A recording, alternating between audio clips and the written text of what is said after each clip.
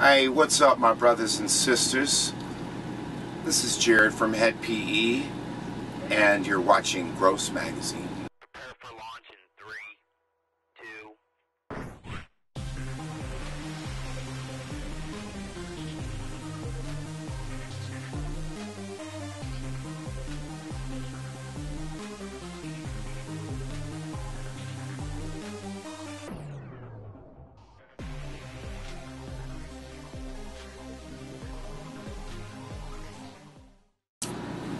Logan Case here once again for Gross Magazine. I'm sitting here today with Jared of Head PE. Jared, how's it going, buddy? Good, brother. Thank you. Awesome, awesome. Pretty stoked about your third head-to-head tour with Mushroom Head. I mean, you guys come on this tour voluntarily, or you guys being forced to go on this tour? Somebody holding you hostage? Somebody's holding you hostage, man. You can let us know. Blink a couple times, you know. No, this is one of our favorite tours. Yeah, so that's why we'll just be doing one every year, because we get along really well with the Mushroom Head guys, so it just works out really well. Awesome, man. Good to hear that. We love to see you guys out here with Mushroom Head at the Alrosa Villa.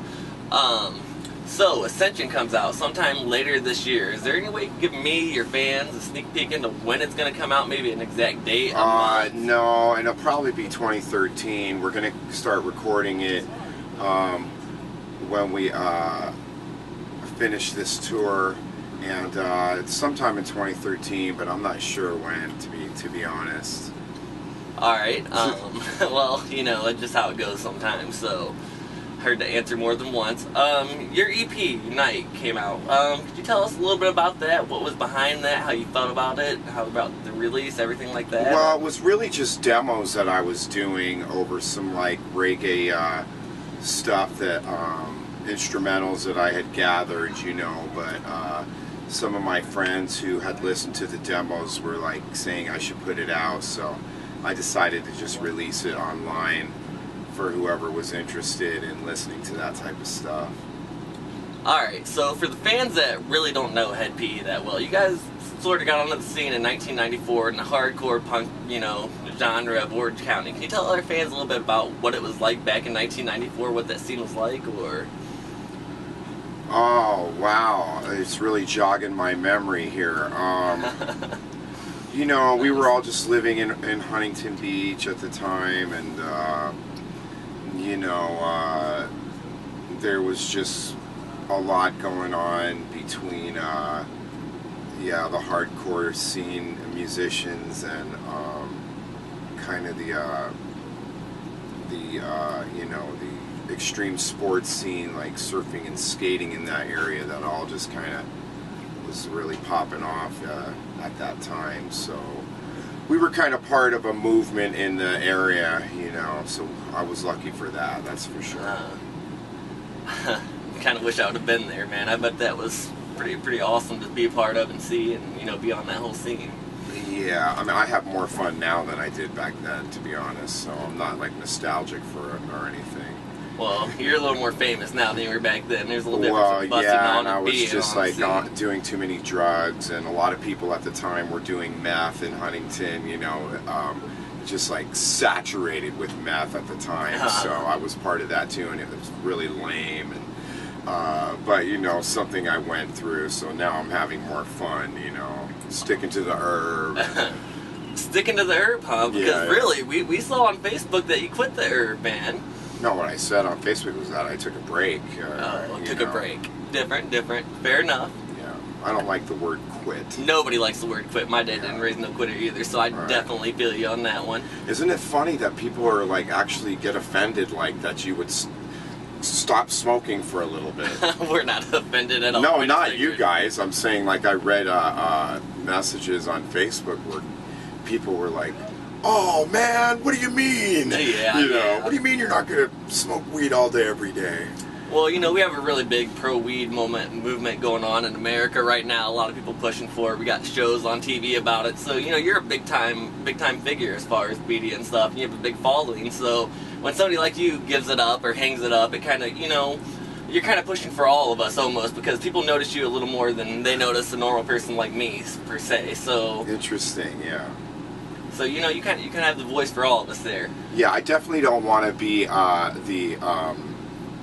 hold the flag for smoking weed. That's not really what I want on my tombstone. Uh-huh. I mean, it's great for some people at certain times, but it's not really my whole, reason for picking up a microphone. Well, I definitely feel that. Speaking of picking up a microphone, you changed over to Suburban Noise Records, I'm pretty sure. How's that change been treating you? You guys loving it? They're great over there. Great over it's there. It's a great record label, and they don't meddle in the creative process, which is very important to me. So that's all I ask, Let me turn in albums and let's put them out and whatever, Uh-huh. Alright, so before we wrap up this interview, what's next for Hed PE? Where do you guys go from here? Well, I'd hope we go to Brazil, because I'm dying to play in Brazil. We spent all year overseas and stuff. We're just going to keep doing what we're doing. Just keep writing heavy music and playing, music that's relevant, and honest and whatever, So I know I said I was going to wrap this up, but Brazil, you said you're really interested in playing there. Why? Is there a specific reason? Oh, well, my parents are from Brazil, so all my roots are in Brazil. So I'm dying to go play there. We almost were going to go with El Nino, but the scheduling was off. But it's something that's going to happen, Well, it's something that I just found interesting, me myself. I also truly really like to go to Brazil before I die. It's one of my things on my bucket list. I kind of saw that, you can hang glide over Rio de Janeiro for a certain price. And I was like, straight over the city onto the beach, man. Like, that's just amazing. We don't get away with stuff like that here in the United States. Laws, regulations, all that. But, seeing that we are Gross Magazine, it's a tradition of ours to always end our interview with, what is the grossest thing or experience that you ever had in your entire life, on tour, off tour, doesn't matter. Gross, huh? Yep. Well, I bought my son this Dr. Dreadful lab, and it makes these really gross foamy brains, and you can make these gummy worms and eat them, and a gummy spider and eat that, and it makes like a barf drink. That was really fucking gross. That is pretty fucking That's about gross. the grossest thing ever. It's warm and it feels like intestines, this barf drink. Anyway, but he loves it. He loves anything gross.